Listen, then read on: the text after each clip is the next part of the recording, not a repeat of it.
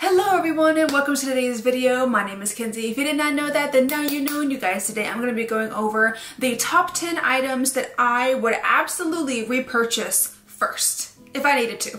If this is the first time you're ever seeing me, then hello, I'm so happy to have you. My name is Kenzie. I make a lot of videos about luxury handbags, luxury fashion, travel, jewelry, but mostly handbags. I like those a lot, but today we do have like a ranking type video. If any of that sounds fun to you, if you like the idea, then I would ask you consider clicking the subscribe button and give this video a like and ding a little bell down there so you're notified every time I upload. And you guys, without any further ado, let's get it into the video.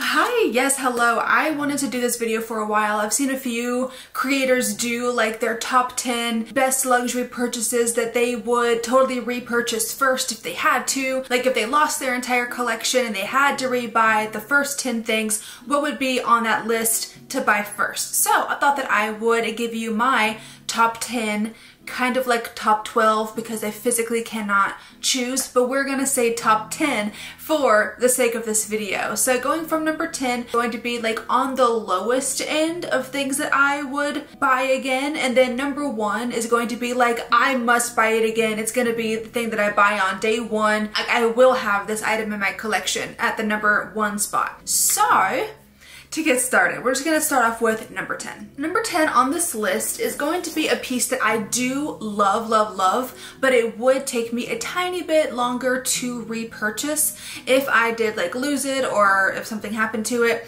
I don't want anything bad to happen to any of these stuff that I'm going to show you today, but if it did, I would be less quick to repurchase this item, but I still totally would repurchase it. It is the Louis Vuitton Agenda. This is in the medium size, and I absolutely adore this thing. I've had this for about 2 years, going on 2 years now, and I use it so often. It's crazy the amount that I actually use it, and I also use this kind of as a journal as well, so I can write down my thoughts and just anything that I just like need to get off my chest. I have like some blank paper in the back here, and I just use that to write. They do have one size bigger than this and one size smaller than this. This will fit in a bigger handbag. The small one is pretty small. It's like this big, I want to say, and it will probably fit in a lot of regular handbags, even smaller bags. So if you're someone that likes to carry your planner around with you everywhere you go, I would go with the smaller one. The reason why this is at the bottom of the list, because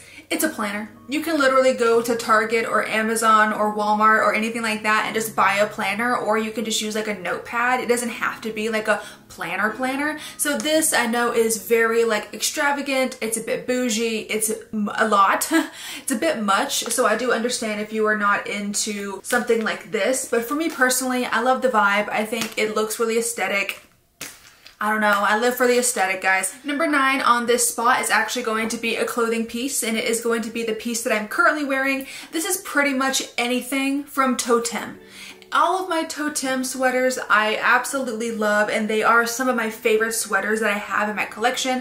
I wear them all the time. They're such good quality. They're so soft. They're so comfortable. I'm currently wearing a black one right now, which I probably shouldn't have. I probably should have worn like white or brown so you could see it, but I didn't think that far ahead. But it's like a cable knit kind of sweater, and I just adore Totem sweaters. But the reason why it's a number 9 is because like it's a sweater. Just Totem sweaters in general, 1,000,000% is a must buy. I love Totem. There's even like some Totem bags as well that I really like, and then I wouldn't mind adding to the collection at some point. But Totem knitwear all day long, love it so much, would 1,000,000% add back into my collection. Number 8 is going to be my Juste un Clou ring. Specifically the Juste un Clou. I do have the Love ring as well from Cartier, but I really just love the Juste un Clou. I think it's one of my favorite rings that I have.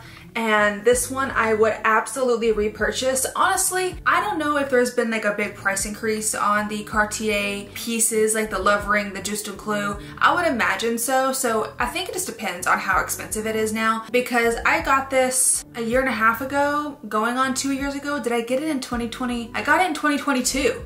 Yeah. Because we were already in the new house. We moved into this house in 2023, so I already had it. So I think I got it at the very end of 2022, or around that. But I absolutely love this ring. It is genuinely one of my favorites that I own. I think it is so fun. It's so unique. I know it's not revolutionary or anything like that, but I really like it. I think it's pretty. I think it just looks nice. I usually have it stacked over here with my love ring. That's how I usually end up wearing it. That's gonna be my number 8 spot. It's not like super high up on the list because like I do love the juste un clou, but I do have other pieces in my collection that I would 1,000,000% repurchase over the juste un clou. I do really love this jewelry piece. It is definitely one of my favorites. Number 7 on this list, we're actually going to talk about another clothing piece, and that is going to be from Kate. I bought this Kate cardigan again in 2022, and it has become one of my most worn pieces in my collection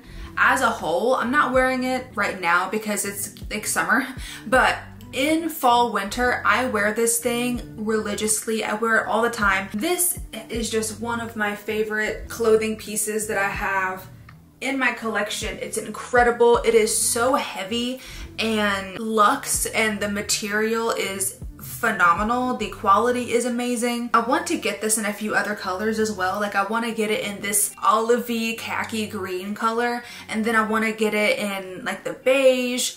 I just have so many colors I want to get it in. It's crazy, but they're just so expensive that like I tend to put my money towards like handbags or jewelry or something. I don't usually spend a large amount of money on like ready to wear or like clothes. I do like it, so I am glad that I have this piece, but they're just so expensive. I do find it kind of hard to be like, okay, let me spend my money on this instead of let me buy a bag or something. You know what I mean? Or let me buy a piece of jewelry. So that's why I only have one. One is probably enough because I mean it's black, it goes with everything. If I got another one, it would really just be not just to buy it because I really do love this cardigan, but I don't need another one. Is basically what I'm trying to say. Number 6, we did. Yeah, number 6, we're getting up there. Oh my goodness. Okay, let's see. Okay, so for number 6, I'll probably have to go with, and this is gonna be like a 2-for-1 because again, I just couldn't decide. I genuinely love both of these sunglasses equally. I do wear one more than the other. Well, I love them both. They're both fantastic sunglasses. The first one is going to be these from Alem. I have never seen a pair of sunglasses that are this cool. I absolutely adore these sunglasses. These are some of my favorites to wear during the summer, which I actually should start wearing these more often now because we're getting into summer. These are metal sunglasses as well, if you're into that. But yeah, I absolutely adore these sunglasses. They're so cool. They do fit my face pretty well. Like they are a tiny bit loose, but since they're wire, you can just tighten them. I do need to give these a good clean. I can't see shit out of these. Yeah, I definitely need to clean these. But I love the vibe. I love the shape of them. They're so fun. They're very lightweight as well. But Alem sunglasses are fantastic. And then of course, my baby sunglasses, my favorite sunglasses in my collection. These are my Chanel sunglasses. Again, I would probably repurchase these faster than the Alem, but I would purchase them relatively at the same time because I do love both of them. But these ones I feel like I just wear more often. These are the acetate sunglasses. I don't actually know what they're called. Chanel 5417. I don't know, maybe that's the model number. These are the ones that has the Chanel here on the rim, on the brim. I don't know what you would call it, but it's at the top. So when you wear it, and then if you look down, or if you do this, then you can see the Chanel. It's really cool. I love these. I got these last year, and yeah, they are definitely my number 1 most worn sunglasses that I own. So I would totally repurchase these very quickly. Number 5, you guys, we're getting into the top 5 of my list here. I feel like a lot of these pieces you're going to be expecting because I talk about them all the time, and these are just hands down some of my favorite pieces that I have in my collection. Okie dokie. Number 5. In my collection, I'm obsessed with her. I love her so much. And I know you're probably gonna be like, oh my God, this is gonna be in your number 5 spot? That's crazy. Yes, this is my Louis Vuitton Rosalie card holder. And this is from their like summer, no, what is it? It's not the By the Pool collection. I forget which collection this is. Maybe like Milky Way. I think they had like a Milky Way collection. But this is in the color Bubble Tea. This is my favorite SLG that I have in my collection. This color is perfection. This has been very hard wearing as well. I have been wearing this card holder every single day since I got it, and I got it end of January, maybe mid-February, something like that. I've been wearing it every single day. I love this card holder. It's so cute. I just love the bubble tea color. I love the Rosalie card holder. I love that it's leather. The leather is very durable. I also love it that it's very spacious as well. It fits a lot of stuff. On my number 4 spot, you guys, this is really, really hard. I don't have it with me because I didn't really want to bring it in here just because it's very heavy and it's very like bulky, but it's my Dyson Airwrap. I don't know what I would do without my Dyson Airwrap, and I know that's very much a first world problem. Like, I don't need that kind of hair dryer. Like, that is a very expensive hair dryer. It's kind of insane. I understand, but I genuinely believe it's helped my hair so much without using like so much heat on it. I can curl it and it looks great, but then I don't feel like it's fried or dry or anything. I just absolutely love the Dyson Airwrap. I don't know. I mean, I do know what I would do without it. I mean, I would just go back to using a regular blow dryer. It's not that big of a deal, but I love the Dyson. I would totally rebuy it very quickly if I had to, just because I really do feel like it's a staple in my weekly routine for my hair. That was number 4. Number 3, you guys. Oh my god, we're getting so close. Number 3, it's actually our first handbag of this entire ranking, of this list. Oh my goodness. Are we shocked? Are we surprised? Absolutely not. This is my Celine Ava Triomphe bag. I am obsessed with this bag, as you guys know. This is one of my favorite bags that I have in my collection. She is my baby child. She is my, I don't know why I wanted to be like, she's my baby, she's my honey, she is my ragtime gal. I don't know, but I love her so much. Hands down, one of my favorite bags that I have in my entire collection. I would absolutely repurchase her immediately. Like, literally, we're at the number 3 spot at this point. These are pieces that I would immediately repurchase in my collection, like on the same day, if not the day after. Like, I would buy these again so quickly, you know, Lord willing, of course. Like, if I had the funds, if I had the means to, I would repurchase these. If I couldn't, so be it. But we're talking about this video in the hopes that I have the ability to be able to even rebuy these bags. I should have said that before, but yes, I just feel like I've blabbed so much about this bag over the past few videos and over the past months since I've received it that you guys are just kind of sick and tired of hearing me go on and on and on about this bag. So yeah, Celine Ava Triomphe is my number 3.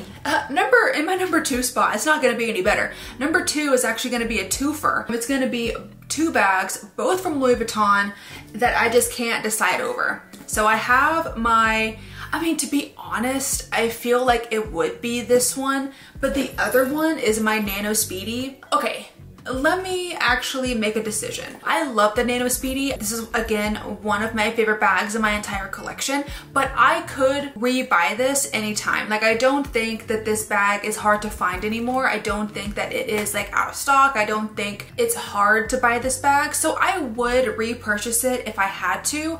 Now, let me actually just pick one here.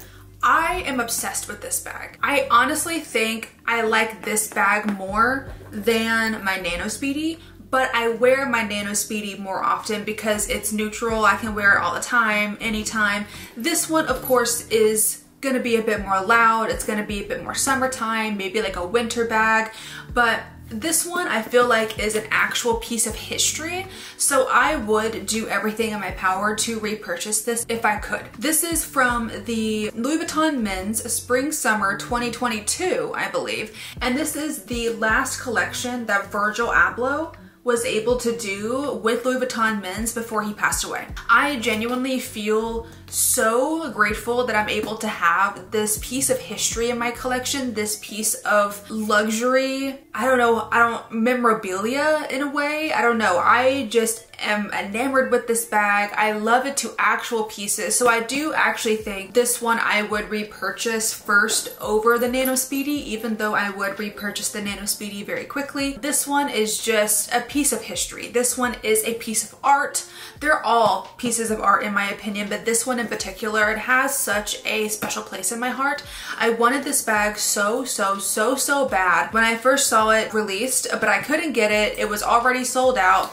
I tried to find it at my Louis Vuitton here, and the girl was like, honey, if you didn't get that within the first round, you're not gonna get it. And I was able to find it online. I feel so fortunate. I feel so lucky that I'm able to have this bag in my collection. So I would 1,000,000% repurchase this one first. You know, my number one spot. Oh my God. My number one spot that I would repurchase first out of everything that I have in my collection. Lord willing, I'm able to find it for one, because I don't know if I'd be able to find it. You're probably gonna know exactly what I'm talking about. This is my small Chanel classic flap. This is from the 21P collection. It is the caramel small classic flap from Chanel. This is my favorite thing that I own in my entire collection. I am in love with this bag. This bag is my absolute child. I don't even know, words can't even express how much I love this bag. I am just physically obsessed with it, and I would do everything in my power to repurchase this and get it back into my collection if I could. Obviously, it goes without saying that I would do the same for both of my Chanels. This one I would repurchase first. That's why it's at number one, but my blue one right here is one that I would probably repurchase second.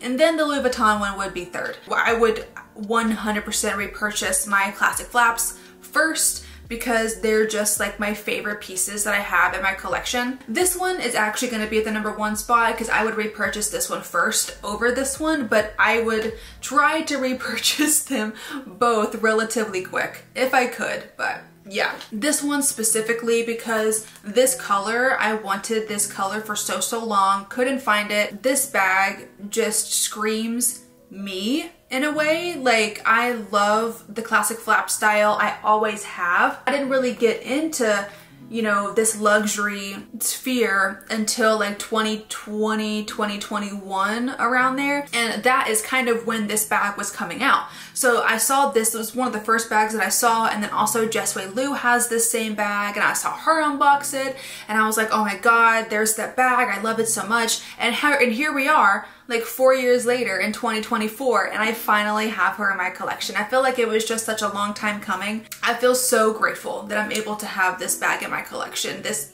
piece of art. Anyways, this is my number one spot, hands down. Love her to pieces. Even though I know it's in lambskin, I know it's more delicate than the caviar, I just love the lambskin the most. But you guys, that has been my top 10, kind of like top 12, 13, I don't know. But that's been my top 10 pieces that I would repurchase first in my collection that I love so much. Let me know in the comments what your favorite piece was today that I showed. Let me know in the comments what would be your top 10 things that you would repurchase. It doesn't have to be luxury, it could be anything. It could be like top 10 clothing pieces you would repurchase, top 10 shoes you would repurchase first. You know, just leave me a comment down below telling me anything like that, because I'm nosy now and I know that. But you guys, thank you again for watching this video today. I really hope that you did enjoy it. If you did, then go ahead and click up the like button for me and then subscribe if you want to, and be sure to ding a little bell down there so you're notified every time I upload. And you guys, I'll see you in the next video. Bye!